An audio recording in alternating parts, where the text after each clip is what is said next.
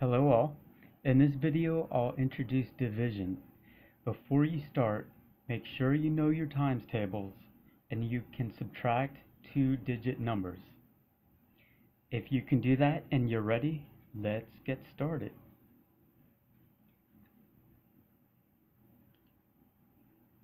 Let's look at this one first. 8 divided by 2. The first thing you want to do is find out how many more digits are in the dividend compared to the divisor. In this case, 1 digit and 1 digit, so there are 0 more digits. We have to set up the dividend. We always start at the hundredths bead. This is the ones, the tenths, and the hundredths. Now, since there are 0 more digits in the dividend, we don't move. We stay right here and set up the dividend, 8. Now, I'm going to look for a number that 2 can go into. And there it is. 2 goes into 8 4 times. So in this very next column, I'm going to write that, 4. Now we subtract. 4 times 2 is 8. Everything's 0 and we're finished. 2 goes into 8 4 times. Let's do some more examples. How many times does 3 go into 9? Start on the hundredths. There are 0 more digits in the dividend, so we don't move. We set up the dividend right here, 9. Find 2 columns with the number that 3 goes into. 3 goes into 9. How many times? 3 times. Now we multiply. 3 times 3. 3 times 3 is 9. We're zeroed out and finished. 9 divided by 3 is 3.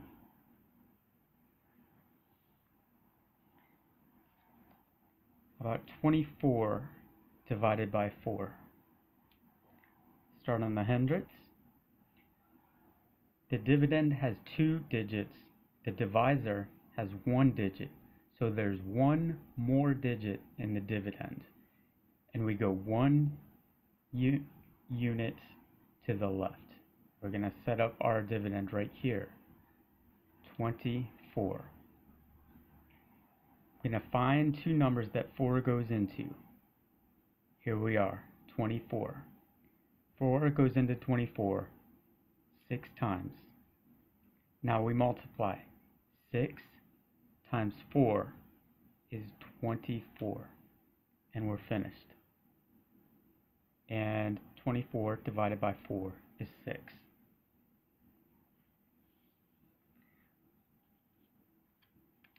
What is 45 divided by 5? Start on the hundredths. The dividend has 2 digits. The divisor has 1. So there's 1 more digit in the dividend. So we go 1 space to the left and set up our dividend, 45. Find a number that 5 goes into.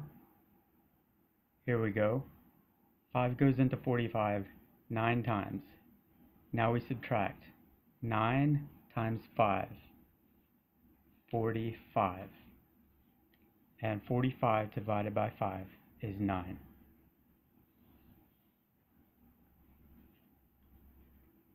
How about 54 divided by 9? Start on the hundredths. There's 1 more digit here, so we move 1 to the left. 54. Find 2 columns with the number 9 goes into. Here we go. 9 goes into 54 6 times. Now we multiply. 6 times 9 is 54. And 54 divided by 9 is 6.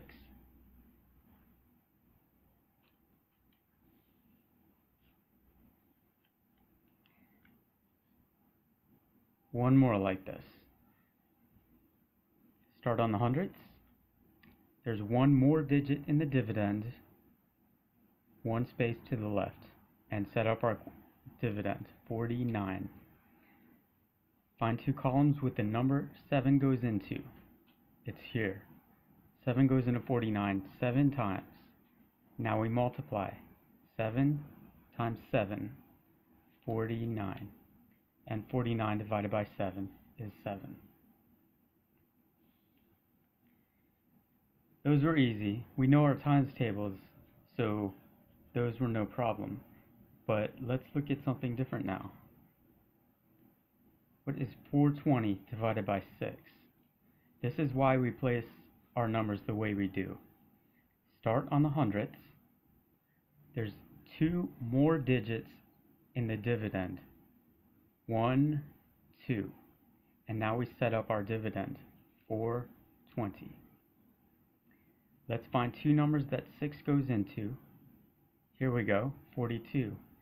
6 goes into 42 7 times. And we multiply. 7 times 6, 42.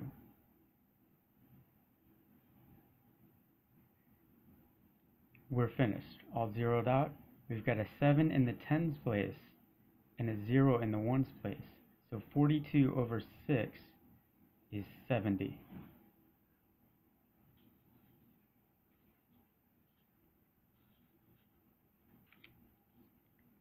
$320 over 8. Start on the hundredths. There's 2 more digits in the dividend. 3 digits versus 1 digit, so there's 2 more. 1, 2. And we set up our dividend. 3, 2. Find two numbers 8 goes into. Here we go. 8 times 4. And we multiply. 4 times 8. 32. 4 in the tens, 0 in the ones.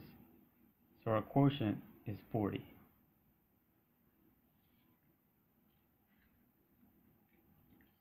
$3,500 divided by 5. Start at the hundredths. There's 3 more digits in the dividend. 1, 2, 3. Set up our dividend, 35. Two numbers that 5 goes into, here, 7 times. Now we multiply. 7 times 5 is 35. 7 in the hundredths place now, so our quotient, 700.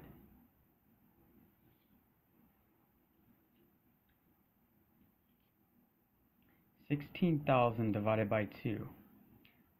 5 digits versus 1 digit, so there's 4 more digits in the dividend. 1, 2, 3, 4. Set up our dividend. Find two numbers that 2 goes into. Not yet. Here we go. 8 times. 8 times 2 is 16. And our quotient, 8,000.